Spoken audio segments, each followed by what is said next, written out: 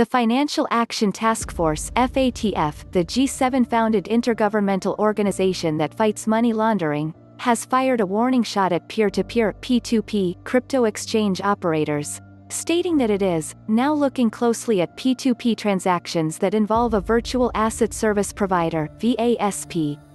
Thus far, P2P exchanges have stayed largely under the regulatory radar in many jurisdictions due to the fact that they allow traders and vendors to deal directly with buyers, rather than trade on a more conventional exchange.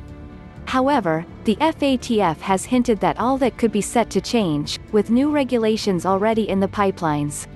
Speaking at the V20 Summit, a meeting of crypto industry bodies and global regulators, Sandra Garcia, the Director of National Security, Threats and Trends, Office of Terrorist Financial and Financial Crimes at the United States Department of Treasury and the co-chair of the FATF's Virtual Asset Contact Group, said that P2P-specific regulatory requirements could emerge next year. The FATF will publish a 12-month review of progress and updated guidelines in June 2021, following on from its 2019 guideline issuance.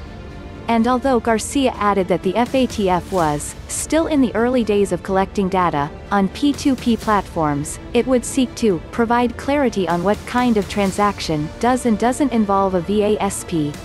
Garcia noted that the FATF was particularly keen to look at P2P operators who made use of unhosted wallets. And although she did not name any P2P platform operators by name, she remarked that some companies are claiming they only operate outside the FATF remits, and as such do not need to abide by the travel rule and other anti-money laundering and counter-terrorist financing protocols. The Virtual Asset Contact Group co-chair suggested that the FATF would scrutinize firms that claim to do so and could change guidelines to ensure that P2P operators do not slip through the regulatory net. Prior to the V20, a speaker has hinted at displeasure at the FATF guidelines system, suggesting that the travel rule may not be fit for purpose. _____ Learn more. Cryptoverse might face more aggressive SEC under BidenCrypto regulation in 2021. The Piecemeal Approach New Winds.